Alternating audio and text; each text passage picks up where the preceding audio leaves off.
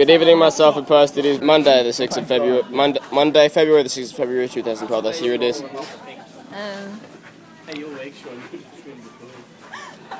Concussion.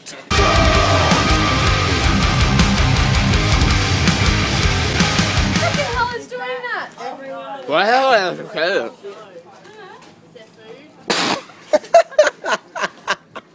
Oh, tickle, tickle, tickle, tickle, tickle. Oh, tickle, tickle. Oh, tickle, tickle, tickle. Oh, tickle, bastard.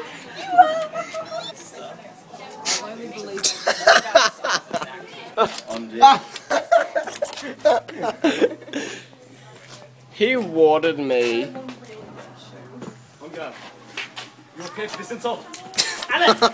So there's a car just kind of in the middle of the street. It's been here for a few days.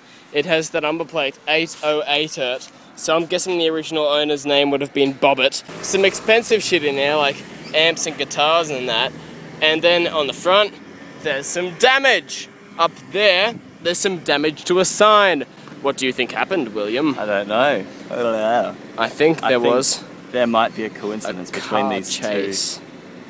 And then he crashed into a street sign and parked in this convenient location. Had a nice mocker at the park. That's kind of... And then... No, the tyres are... Well, oh, the tyres are popped. But, however, look at this. There is a can. Oh, that has to be related. There's no other explanation. That's the only way. You know what they say?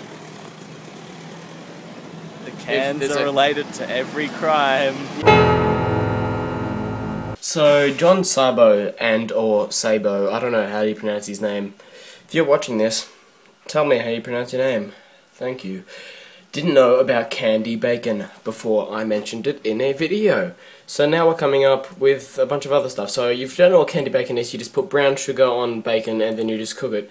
And it melts, caramelizes. It's beautiful. And Tom came up with chocolate covered candy bacon. With gay bacon strips, maple syrup and ice cream.